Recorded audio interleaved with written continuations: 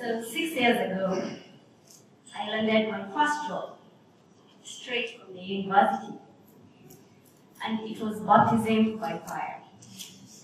You know how what you study in school versus what you get on the ground? It's never really one and the same thing. My stress and anxiety were off the roof. It was so bad that I actually developed a terrible stress acne, which was a constant reminder of all the stress that I was feeling. To cope with this, I would take a break away from the office environment, and during my lunch hour, I would take a 30-minute walk in the neighborhood. It was full of trees and greenery. And I noticed my walks always made me feel so calm and relaxed. And my afternoons were more stress-free. This continued to be such a common occurrence that, as any millennial would do, I turned to the largest source of information of our age, Google. And I asked, does taking a walk reduce your fear of work? And why is that? This led me to discovering our topic for today. Now, with a show of hands, how many of us enjoy sleeping when it's raining?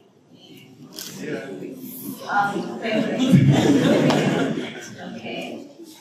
How many of us are relaxed while seated next to a bonfire and ready to open up, help, and connect? Okay, alright, amazing. How many of us enjoy taking a walk under a canopy of trees, especially in a city? Amazing, amazing. And lastly, how many of us enjoy dipping their feet in a shallow stream of water and play with the rocks all day? You guys are awesome. So from where I'm standing, all of you, some are still raising their hands. All of you raise their hands. And the reason for this lies in biophilia. So biophilia is our innate love for nature, a term that was introduced by the German ecologist Erich Fromm and later developed by the scientist Edward Wilson. Wilson explained that our love for nature came about because of our ancestors evolving largely in the natural world compared to our current industrial world. Our ancestors relied on nature for food, for shelter, for clothing, for medicine, for survival. And this connection with the natural world became so ingrained in our DNAs that it still forms part of our preferences, attitudes, behaviors, and emotions in regards to nature. Stephen Kellett, a professor in social ecology, expanded on biophilia, coming up with biophilic design. Biophilic design is the integration of biophilia, our love for nature, into our buildings and our built environments. He came up with elements and attributes of biophilic design, and he also showcased research that had been done to show the importance of biophilia in our health and well-being. For example, improved recovery rates for patients in hospitals with nature setups, early childhood maturation rates, reduced crime in neighborhoods with an abundance of nature, just to mention a few. Mwangi here is on a mission to reawaken this connection that our ancestors had with the natural world. A connection and a relationship of harmony with nature and sustainability. Researching on both biophilia, biophilic design, and traditional African architecture, I realized my ancestors lived biophilically. They just didn't have the word biophilia back then. And they implemented the 6 elements of biophilic design as we derived them from Stephen Kellett. They incorporated environmental features in their architecture, and the use of mud, grass, thatch, bamboo, whatever they had within their local environment.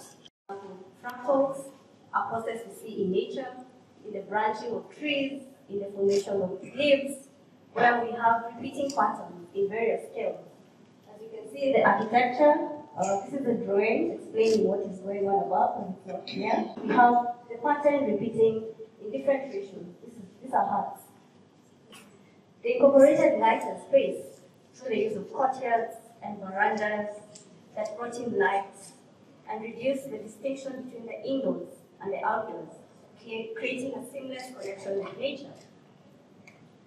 They incorporated evolved human-nature relationships, where architecture was not just about the structure, but also the spiritual relationship they had with nature. So you find sacred elements and sacred spaces within their buildings. And lastly, they incorporated place-based relationships, where they didn't just build their architecture anywhere, but it was in regards to water sources, to food sources, to communal activities, and ensuring that there was harmony with the local topography.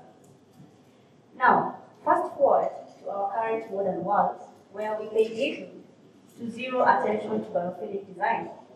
In fact, our built environment has become a huge contributor to climate change. I hear it's no longer called climate change anymore, but it's called chlamydia. There's a huge reliance on natural resources for construction.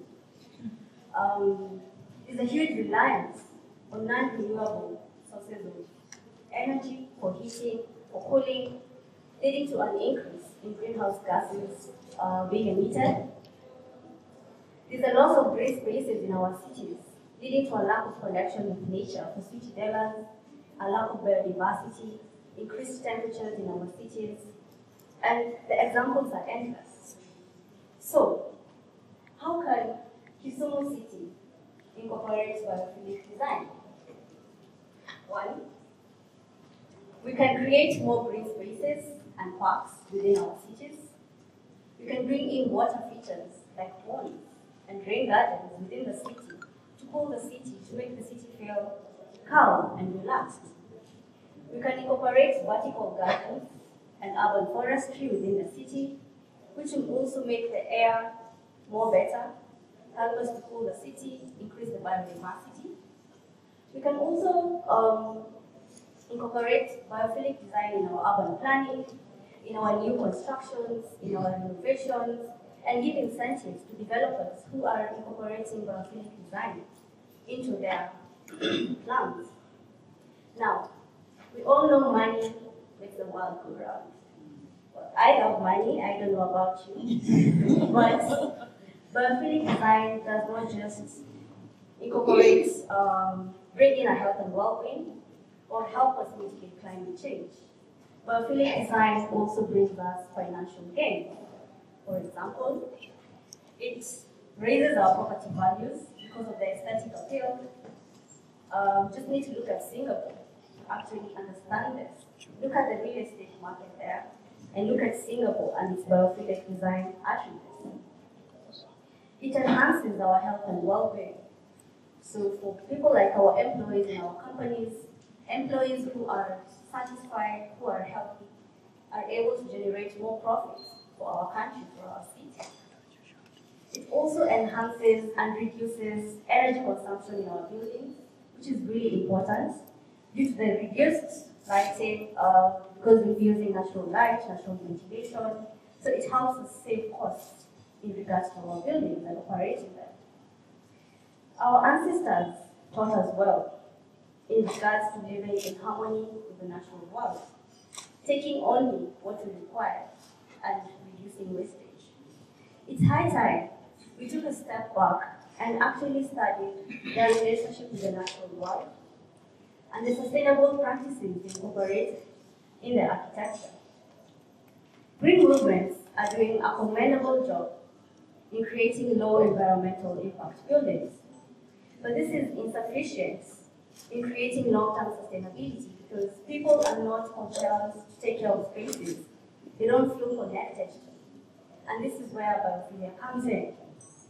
Now, being the millennial that I am, I went back to Google and I asked Google, using artificial intelligence, can you create for me a Kisumu city that uses its natural resources? For example, the water hyacinth, the reeds along the lake. With enough research and experimentation, we could make amazing building materials out of that. And this is what Google gave me. Now, imagine working there, or imagine living there, and compare that to our concrete structures in our cities. Now, imagine working over here and dipping your feet, playing with the water, not the sewage from the city. The water with the sewage. Isn't that awesome? Yeah. Kisumu City. Let's work together in creating a city that is a biophilic heaven. A city that our future generations will be proud to take care of for generations and generations to come. So follow me on LinkedIn where I expound more on this science in a simple language that is easy for you to understand and to implement. Thank you.